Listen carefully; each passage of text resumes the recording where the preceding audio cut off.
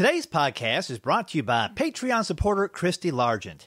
If you'd like to learn how you can support the podcast through a small, recurring monthly donation, log on to schooloflaughs.com/PATREON. And we also have a brand new sponsor. If you're a really funny comedian who wants more laughs, more gigs, and more money, the Clean Comedy Conference 2017 in San Diego is just for you. You'll learn from successful, well-known comedians like Eddie Brill and Jimmy Brogan, as well as working comedians you may never have heard of who are making bank doing what they love. And they'll show you how you can do it too. More laughs, more gigs, and more money. The Clean Comedy Conference is October 13th through the 15th at the Comedy Palace in San Diego. It'll be jam-packed with workshops, panels, performance critiques, and plenty of networking and opportunities to perform. Registration is just under $120 when you use the code School of Laughs.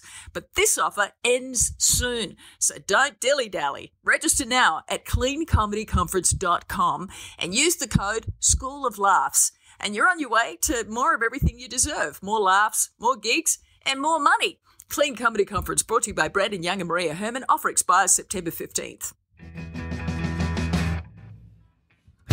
Welcome to the School of Laughs podcast, brought to you by schooloflaughs.com. Whether you're an aspiring comedian, a part-time pro, or a speaker who wants to become funnier, this is the podcast for you. We'll break down tools, tips, and techniques to help you get bigger, better, and more bookable. And now, here's the show.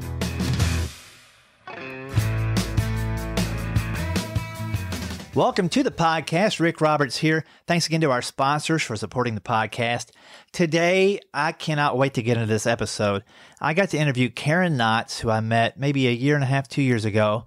She is the daughter of Don Knotts, one of my comedy idols. Of course, I do a lot of work impersonating Barney Fife, his top character for sure. But man, he was so talented, and those genes trickled down. He has a very funny daughter, Karen. She does stand-up. She's funny in her own right. She also has a story and a show called Tied Up in Knots, where she talks about growing up in that family and what it was like being around her dad. Very cool interview. Can't wait to get to it, so let's just get to it. How about that? I'll give you some announcements at the end of the podcast about some upcoming classes, but right now, let's get into this fun phone interview with Karen Knotts.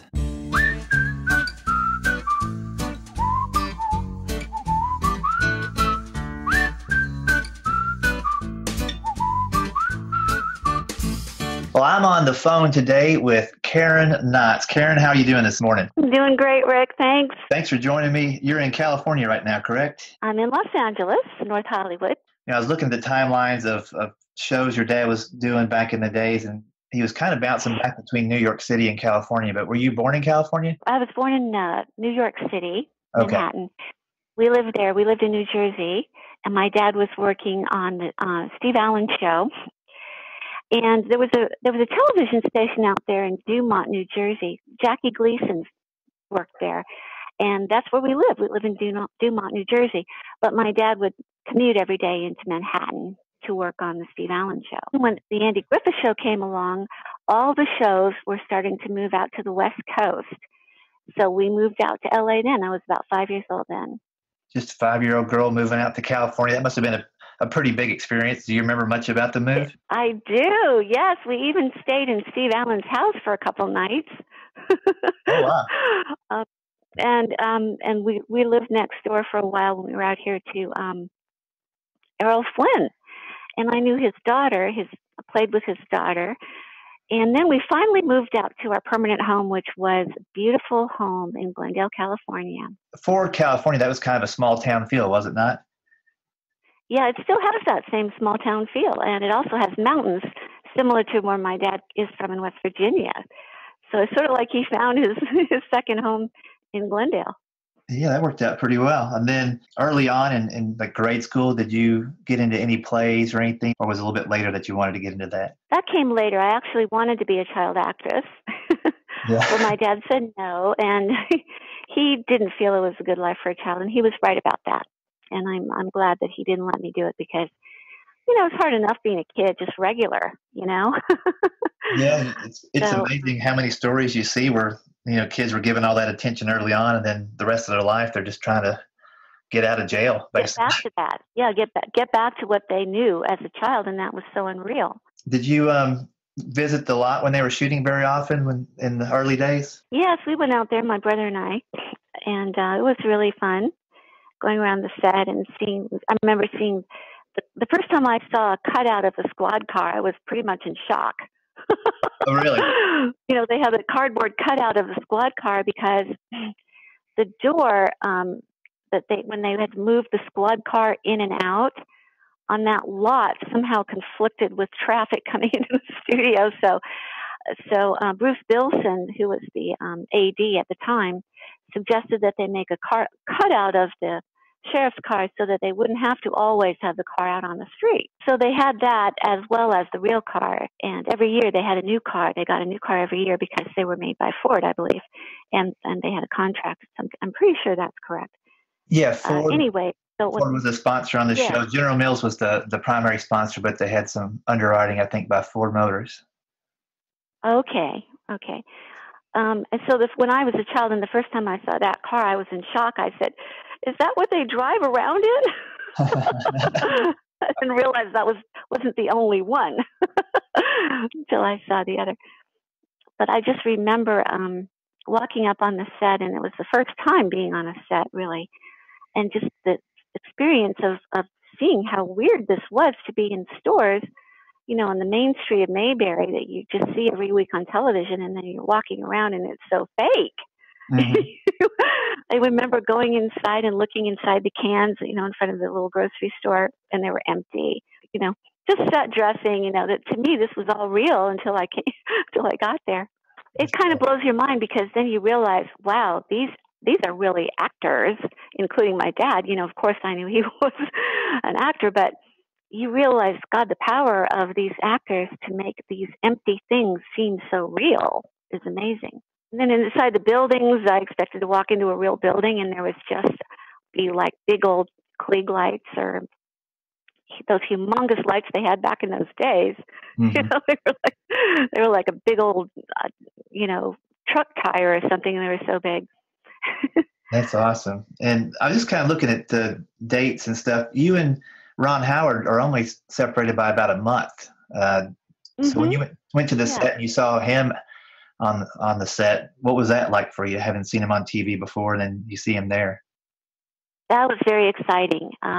He was completely different, of course, from the character he played because he was way more mature than any kid that age could be. He was a working professional. He was an actor making a salary and with a very serious job. So he was, a very different kind of kid than I'd ever seen before. But he was a very nice kid, and I remember him showing me things. He had little gadgets and things, and he showed them to me. One was a radio that was so small it could fit in the palm of your hand, and that in those days, I'd never seen anything like that before. Mm-hmm. Yeah, so that was some pretty advanced technology he had there. That's pretty cool. And and I remember him walking around and seeing the schoolhouse where he went to school, and we talked. We talked together a little bit. That's great. And I'd imagine in those days, the shooting schedule would go for a while. Was it hard to get time with your dad for a little while? Then you'd have more time when the show wasn't shooting, or was he pretty busy all the time back in those days? He worked really long days. He was on the set. Sometimes he'd be there for 12 hours, or 10 or 12 hours, So, we didn't see him a lot during the week, but he would always make up the time with us when he could, Mm-hmm. And then in the weekends, he would be in there studying his script for the next week's show. So it was pretty demanding. I can imagine. What were some of the favorite things you did as a child with your dad when he had some spare time? Did you like to fish? Did you like to tell stories? What kind of fun stuff did you do? In those days, we never went camping or fishing or anything like that. But what we loved to do was we had a set of encyclopedias, and he would pick a subject out of the encyclopedia, and he'd say, "Okay, kids, what do you want to learn about tonight?" And we would pick, or we'd go through the encyclopedias, and he would read out loud from the encyclopedia to us. And I'll never forget that.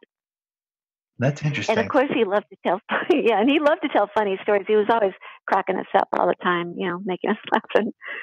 being silly. I know he used to do ventriloquism back in the early days. Did he ever do any of that kind of stuff around the house for you guys, or kind of play around with that stuff? No, he didn't, actually. I think he was way done with that stuff.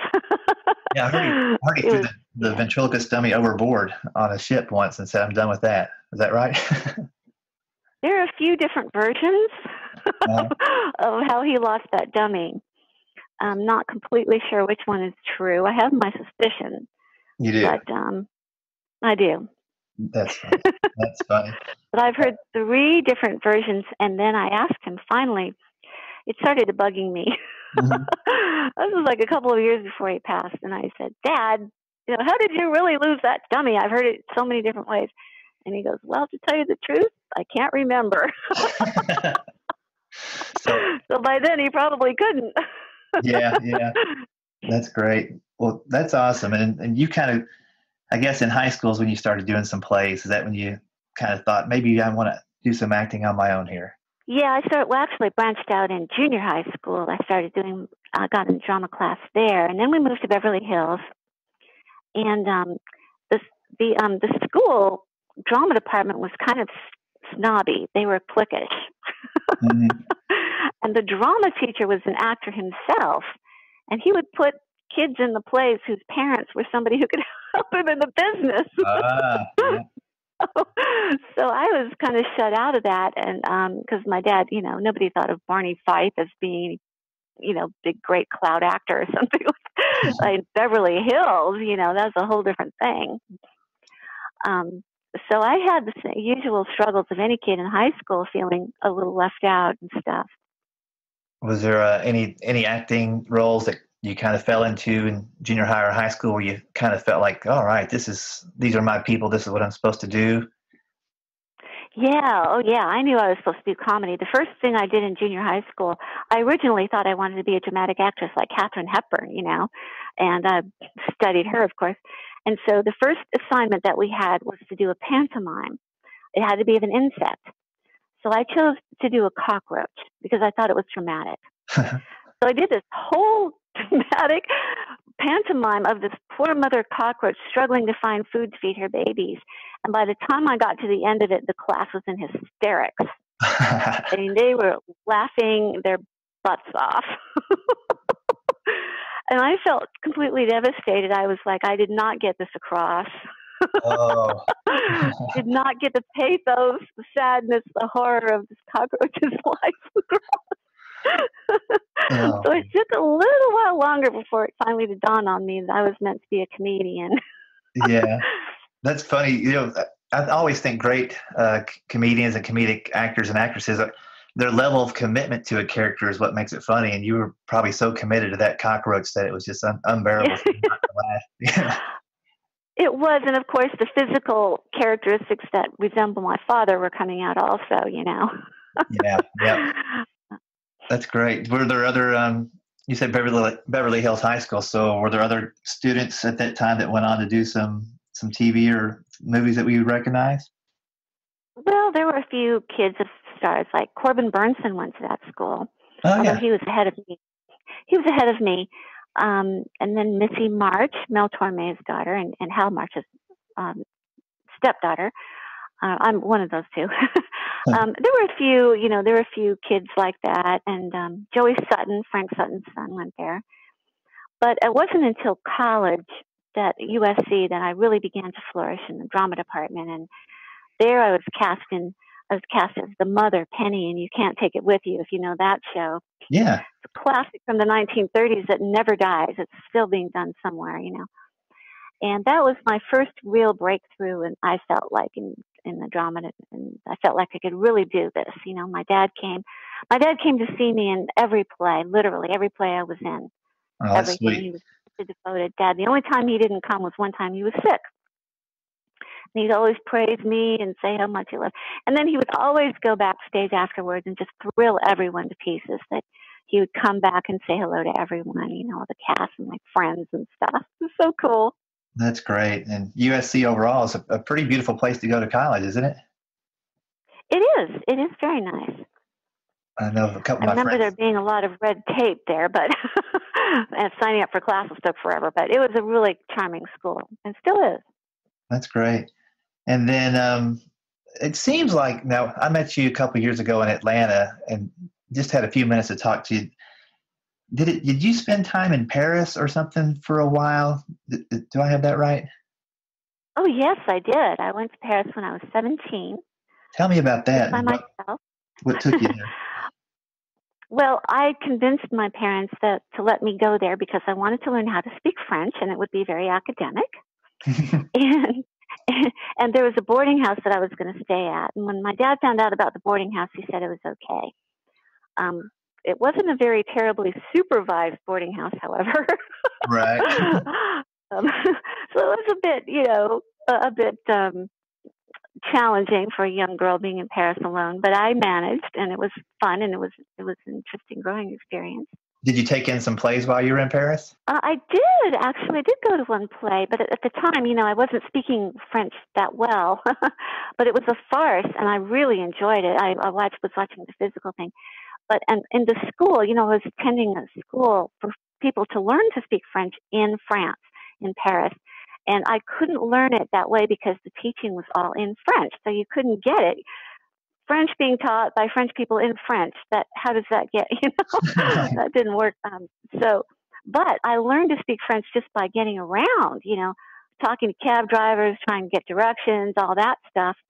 So when my dad finally came back to pick me up, we got into a taxi cab, and he just was blown away because I was speaking to the cab driver. He must have thought that I was fluent in French. That's great. The truth was, I'd just taken a lot of cabs, and I knew how to talk to cab drivers by then. Yeah, well, there's no better way to get into it by just immersing yourself in that culture. I'd imagine the food over there was pretty good while you were visiting as well, huh?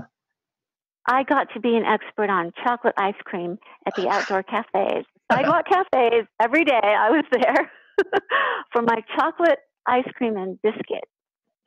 That's great. That's great. Yeah, I've never had the chance to go over there, but I can imagine, especially as a teenager, it just would seem not only like a whole new country, but a whole new world and tons of cool experiences. So how long did you stay there, and when did you come back?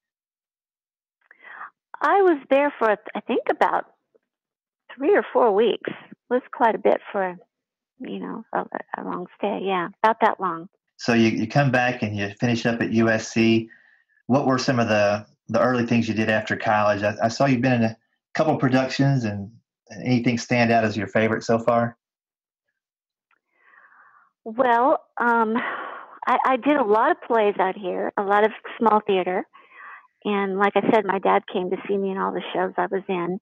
And then he actually gave me an opportunity to be in plays with him. My dad did. When I was in my 30s, I went out to perform with him in several places, in Cherry County Playhouse in Michigan, and La Mirada Civic Theater out here in California, and Kansas City, Kansas. Those were 3 of the places. And that was a real different experience from doing small theater out here, because it was like real theater, people really paying real money, and, and sitting in nice, beautiful theaters and everything union and all that stuff. It was such a difference. And my father would really take control. Like, we would rehearse in Los Angeles usually. And then, everything would be all nice. And then we'd leave, we'd go out on location. The director would still be in Los Angeles. And my father would proceed to redirect some of the things and recoach, start coaching people and that he thought needed. And then he would also have to, in a way, act like a producer, because when you get out to a theater, you've got to make sure that you have the lights and the sound and all of that working. And sometimes they're taken care of the way they should be, and sometimes they're not. Right. So he would have to get on the case of people and make sure that they paper the house. They don't want to paper the house because that's money and tickets they've got to give away, but that's really important. And the sound had to work. That was the main thing he was always harping on, was sound, because if they can't hear you, they're not going to laugh. Yeah, and those are things that seem obvious to people listening maybe, but you've been in enough theaters on your own, comedy clubs. If the sound and lights aren't right, there's nothing the comedian can do, or the actor or the actress. So right, we as entertainers are, really at the mercy of of the venue to do the things that they're supposed to do. Yes, yeah, so when you go out and do your play, Tied Up in Knots, which I haven't got to see yet, and I just looked at the dates, and I'm not able to see you this fall, but I'm going to keep watching. Hopefully, I get to see it in the spring. It's a one-woman show, but do you take anybody along with you to help you with all the lights, sound, and that kind of thing? No, Rick, I've been doing it all on my own. Fortunately, though, I've been able to figure out ways to make it very easy. Since I am just one person, I don't have a lot of needs. I have all of my props. Most of my props are hats. So I take a hat rack with me, a small portable one. And then I have a few other small props. And I have my show is all on my laptop because I have images constantly on stage while I'm performing, and about 102. And then I have some videos of my dad as well, and me. And so I have to have a tech rehearsal before the show to make sure that's all working right, and all that kind of thing. So it's not terrible for me, but I am very dependent on them to get. Which I haven't really had any problems so far. Only one time when I was performing in a club that was supposed to be kind of a theater club, but they didn't have it set up right for the projected images. That was the only time I've really had a problem. The show that you've been doing, I'm sure it's evolved a little bit over the years, but when was the first year that you put on the Tied Up in Knots program? The first year was at Mayberry Days, and I've been going back there ever since because they were so good to me out there.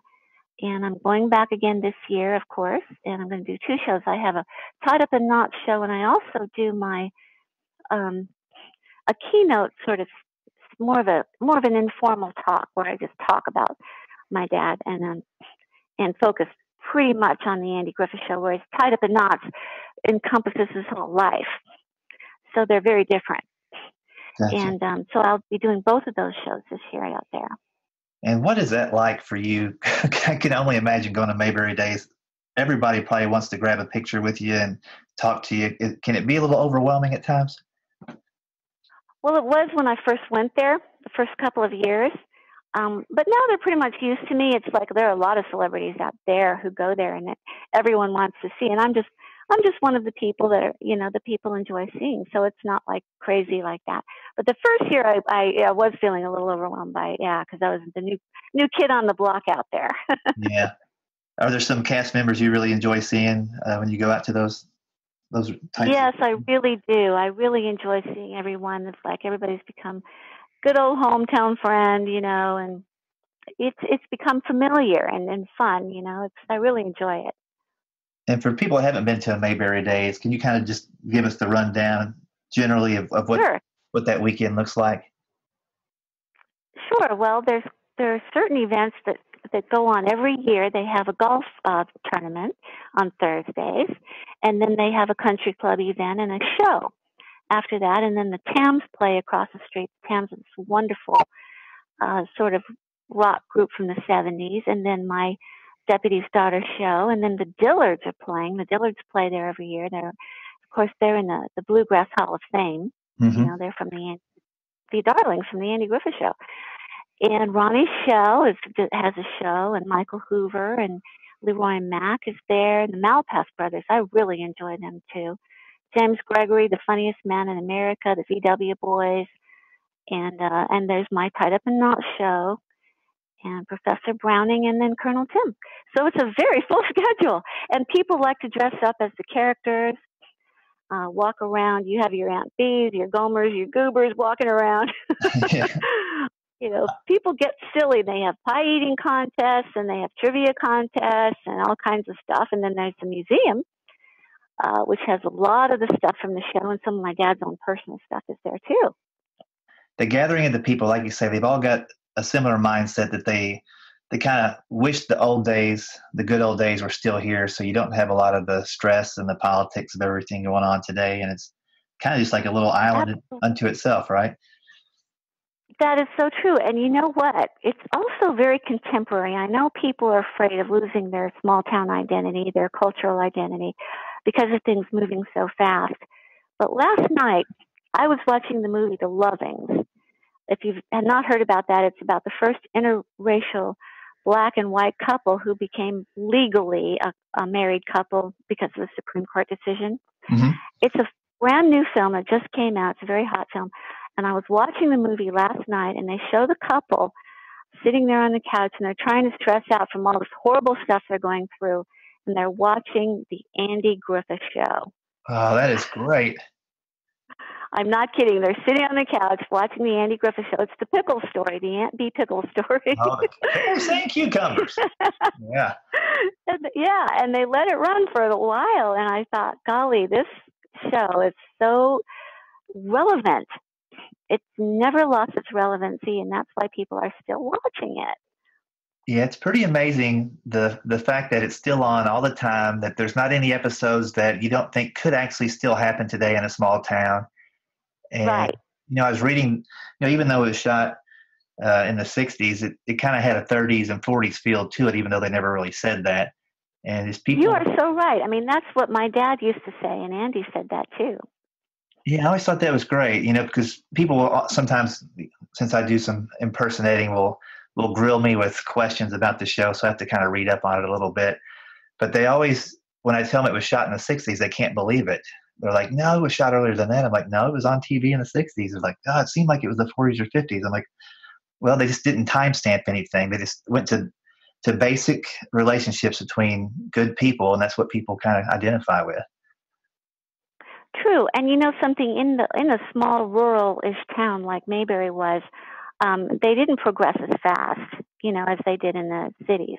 So that could very well have been a town like that, where they just didn't bother to keep up with the modern trends of the big city, Every once in a while I play a town just like that doing stand-up.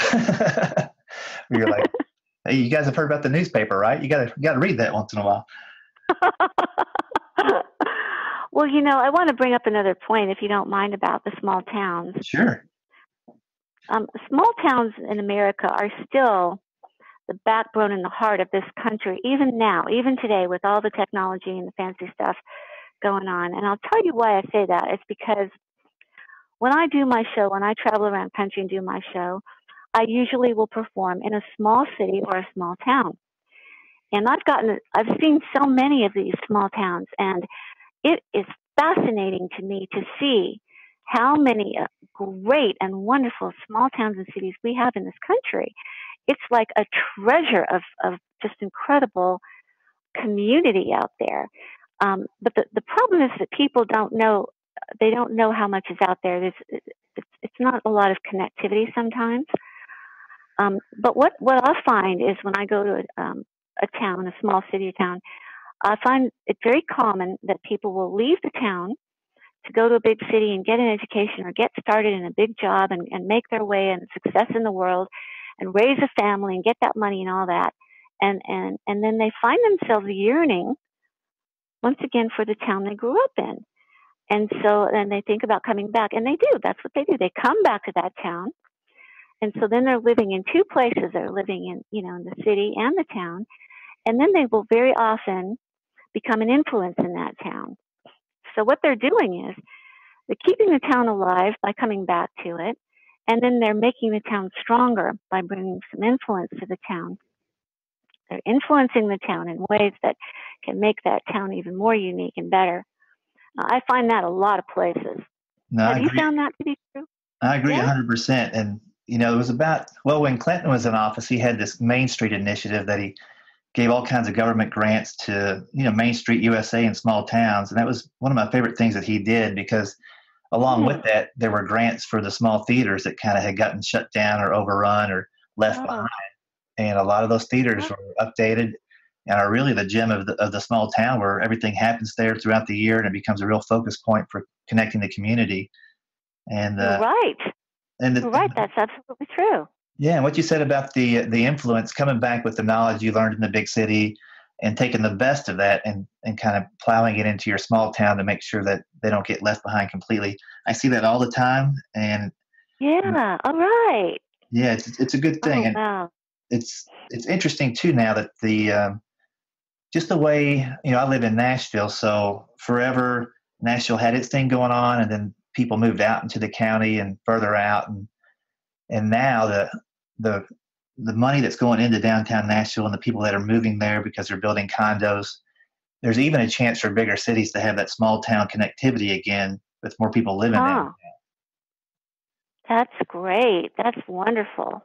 Yeah. So you never lose that small town feel if you grew up one. I always wonder about people who only grew up in a big city and never had the positive, right, just the positive memories of growing up in a smaller community. I kind of feel bad for them, and maybe those people seek out that later on in life. But yeah, I grew up in a really small town in Kentucky. We had a McDonald's when I was in high school. We finally got one, so that's how small it was. Wow, so you really do relate to a small town. Oh yeah, I mean, just the parades down Main Street, and standing up on the courthouse steps trying to have my pea shooter. Remember pea shooters?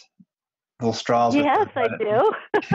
We would stand up on the courthouse steps and try to shoot. You didn't want to be on the wrong end of a pea shooter. That's the thing.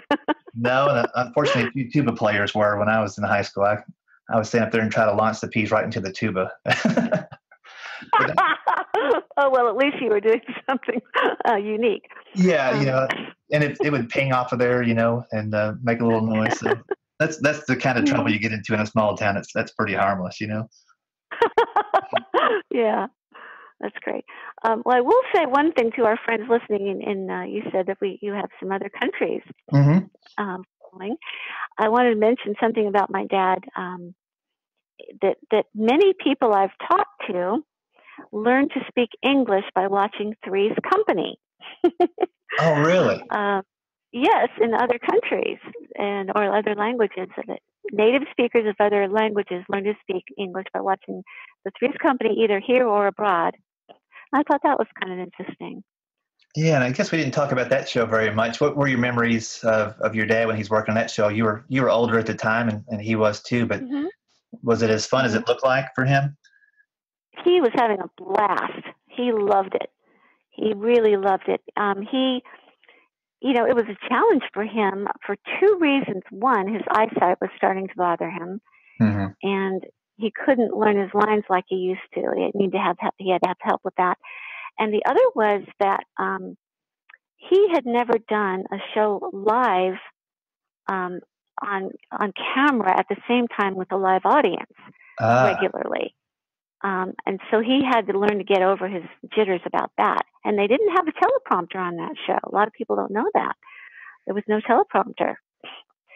And so he had to really know his lines. And then you had to, you were being filmed or taped in front of a live audience at the same time. Yeah, I actually wasn't allowed to watch that show when I was growing up. It seemed, I guess my parents thought it was a little too racy, the whole scenario.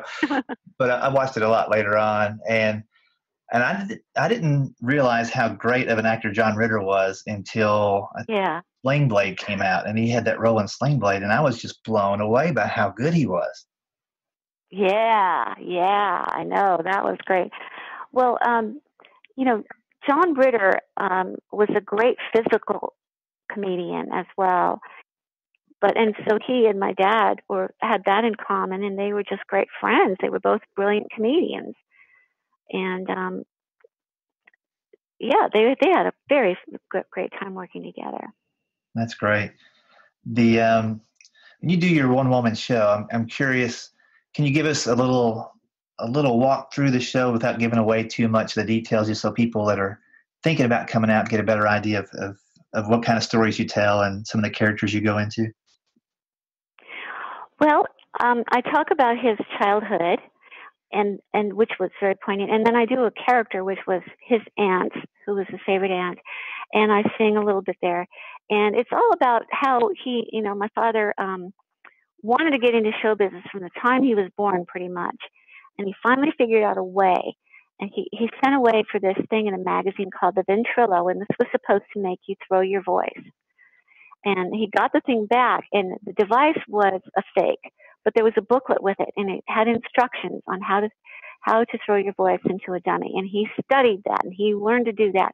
And because he did that, he made a living as a young boy. I mean, from 13 on, he was earning money performing. And then when he went into the Army, he got into the entertainment, the special services, because he knew ventriloquism so well. He was a seasoned performer. And that's what I talk about, those things. And then how he went to New York, and how he struggled, but he got successful in New York, and he got in a soap opera, and then and this was live television days, and it was very scary to do live television, but he excelled at that. He got on the Steve Allen Show, and I talk about all that, and then he came out to California, and then with the family, and then I start talking about the family and the Andy Griffith Show and all of that, and how I went on to the set and all those things, and in more humorous terms. I mean, I told you some of the stuff that I don't necessarily go into in the show because I don't have time to go into so much detail. Mm-hmm. But it's very entertaining. And then about how my dad was shy, so he'd go to restaurants a lot, because then people would see him and they would come over to him, and he didn't have to have the pain of going over to their table because he was so shy. But all the people that would be attracted to him and come over to our table, and Carol Channing and Marilyn Monroe and all these famous people got to, were thrilled by him, and all that. And then on to Beverly Hills, and what that was like for me growing up in that fishbowl world of Beverly Hills. And just, my dad's life and our relationship. And it's very funny. It's a funny show, even though, there's some pathos in it too, but my dad's life was all about humor. All I talked about was humor. All I thought about was humor. So I said, this has got to be a funny show. Right. It wouldn't be a proper tribute to him if it wasn't. Yeah, I think it's a great show. And in times like this where people want to go back to that simpler time, revisiting what your dad did for an evening would be a great way to do that. I guess I should ask you really quickly about those Disney days, because as a young kid, your dad was under a contract with Disney. Were there some perks involved with the theme parks, or any memories of those days?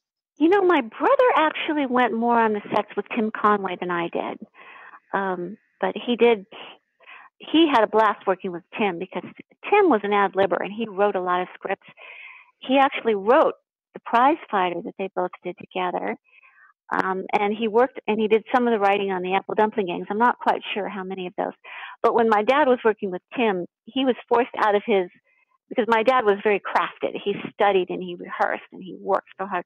But with Tim was always throwing lines in, and that kind of knocked him off his game. So he had to learn to adjust to Tim, and I think he did beautifully. My dad always adapted really well to new things. And they drove together. They were very close friends. And my dad said Tim was the funniest guy he knew. Yeah, well, that movie, The Apple Dumpling Gang, and the second one, Rides Again, I guess. Man, when I was a kid, those just crushed me. Disney used to have the Sunday night feature movie when I grew up, and when they played that, the whole family was just rolling on the floor. Just those two together, well, they're both actors that make any other actor around them much better. But when you pair them up like that, it's just a force of nature. That's right.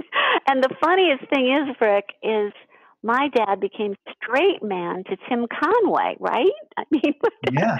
Arguably the funniest guy on the planet is now straight man to another comedian. It's just amazing. Well, that just shows his versatility and his willingness to play a role and step out of who he is and all that. So I'm curious, as you're out there and you meet people, does everybody want to do an impression of your dad for you, or have you had some awkward moments or some sweet moments where people have done the impression?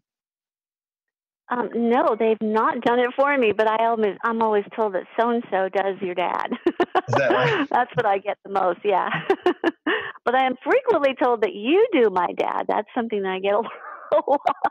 Yeah, we've got a lot of similar friends. We've got a lot of friends, Rick, a lot of friends. And that's great. I mean, I'm sure it's fantastic, and I can't wait to see it. Yeah, and one last thing I wanted to talk about, just because they were a sponsor on the podcast for a couple of months. You were just part of that Clean Comedy Challenge. Could you just give me your feedback on how that was, and is it worth the investment in time for the comedians that are listening and thinking about going to that? The Clean Comedy Challenge is fantastic. Okay, I've done it. I did the one in LA last year, and I just did Chicago. Leslie Norris Townsend started that a few years ago, and she's done an amazing job of putting together a community of teachers, comedians who teach, comedians who perform and mentor, and a structure that's very sound and a relationship between the comedians that's supportive, and it's a heck of a lot of fun. I highly recommend both of those. That's great. And you have multiple chances to perform and workshops throughout the day to tighten up your material? Yes, you do. You have feedback from everybody. You have the competitions, you get feedback, you get classroom participation, you get lectures, we had a chance to work in improv in Chicago because of Dave Sinker, who's a legend with Second City. We working in his club, and yeah, it's just a real growing experience. That's great. Well, I've always heard good things about it, but I thought it'd be good for the people listening to hear it from somebody else, since they're a sponsor. I wanted to have an unbiased opinion, so I'm glad that everything I've heard about it is true. And well, it's really great catching up with you and finding out more about your show. You're on my radar for somebody to go see when I can do it, and definitely share your dates with all my listeners anytime I see something pop up. That's really cool. I'm going to link to all of your information on the show notes here on the podcast. The website is KarenKnotts.com, and you can see the schedule on there. Pull up some pictures from the live show. I enjoyed checking those out and find out a little bit more about Karen. Is there anything else you'd like our listeners to know about you or any of the shows you're doing, or a way for them to connect other than your website? Yes, I'm also writing a book. And it's going to be like this about my dad, but it's going to be very different from the show because it's going to have a lot more interview material from people that I've talked to and gotten to know and found out things. And there will be some things from my show in there but in a very different way. It'll be more in detail and stuff. And then I also am doing stand-up comedy too. And I have another little show I'm doing with a sketch group called Flashback and Funny Forward, and it's about the vaudeville days and that kind of thing. All right. Well, thanks a lot, Karen, for joining us today on the School Laughs podcast. Good luck with all your shows out there, and keep doing what you're doing. Thanks for having me. It's been a blast.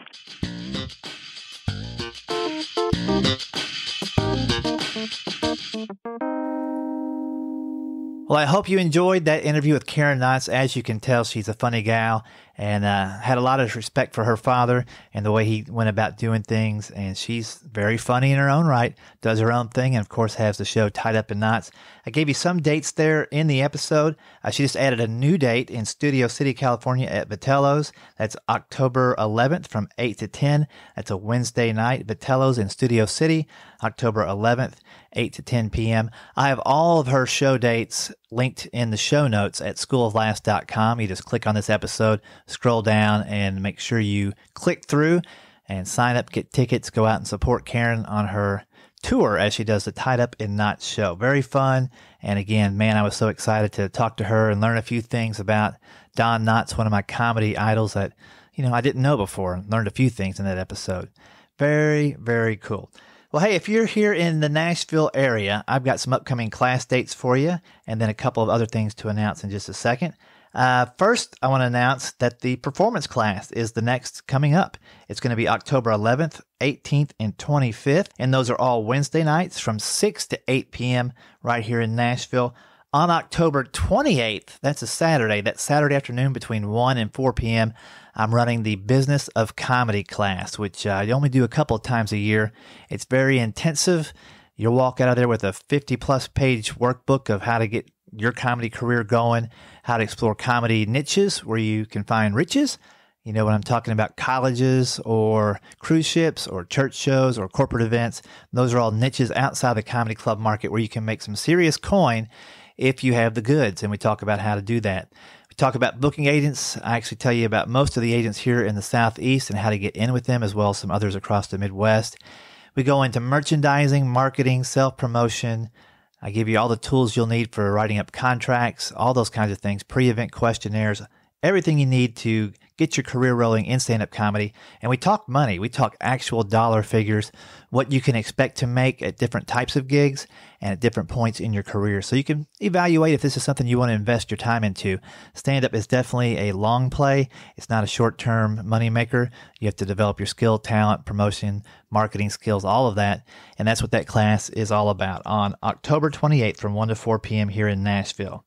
Also, the next writing class will follow again in November. That's the 7th, the 14th, and the 21st. And looking at the calendar, those are all Tuesday nights. That'll be from 6 to 8 p.m. in Nashville. Don't forget our good friends at cleancomedyconference.com. That conference coming up October 12th through the 15th in beautiful San Diego, California. This is a great conference for any comic who is wanting to get better at performing clean. We can all be funny. Can we be clean and funny? That's where the challenge is, but that's where the money is, folks. Trust me, I would not be doing what I am today if I wasn't able to work clean. So check it out. They've got great panelists, speakers, comedians that are going to help you out. Maria Herman, Brandon Young, Tony Calabri, Charlene May, Jeff Hodge, Mark Christopher Lawrence, Francis De Lorenzo, Trenton Davis, Eric Street, Jimmy Brogan, and Eddie Brill. Come on, guys. That is a killer lineup of people that are going to help you get better at being funny and clean at the same time. Go to cleancomedyconference.com. Use the coupon code School of Laughs, all one word, to get 20% off at registration. Do it today, guys. All right, real quickly, let's get an iTunes review in here. This review is from August 20th, 2017, from A. Maddie B. Comedy class in your car or living room, 5 stars.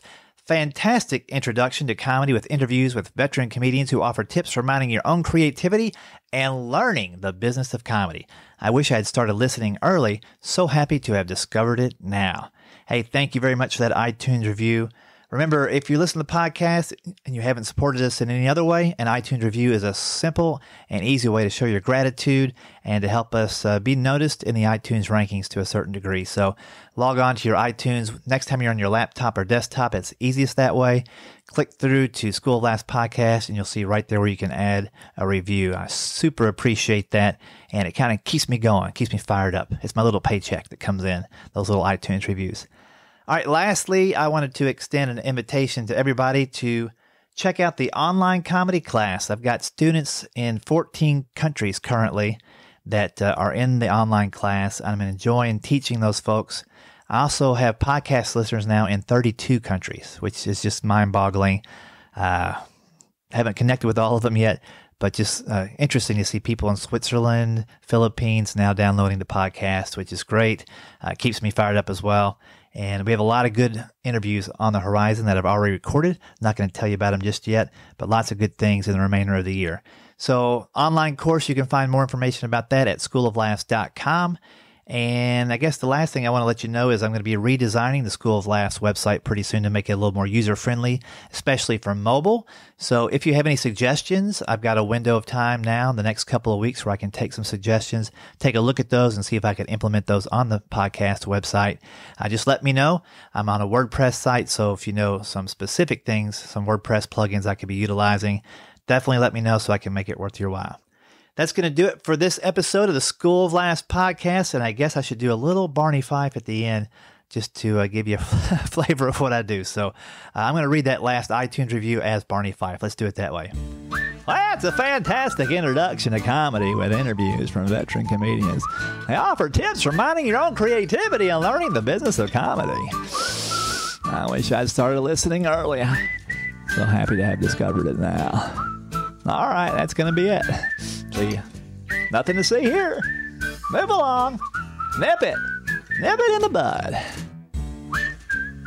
You're still listening, aren't you? Gotta get up, go across the street, get me an ice cream cone. Yep, I'm gonna get up and go across the street, get me an ice cream cone. That's what I'm gonna do. Yep, I'm gonna do that right there. All right, see you guys. Have a good one. Thanks for listening to the School of Laughs podcast. If you'd like to hear more School of Laughs podcasts, you can find them on iTunes and Stitcher.com. And don't forget to subscribe and leave a review. For information on upcoming live and online classes, visit schooloflaughs.com. Until next time, stay tuned, stay focused, and stay funny.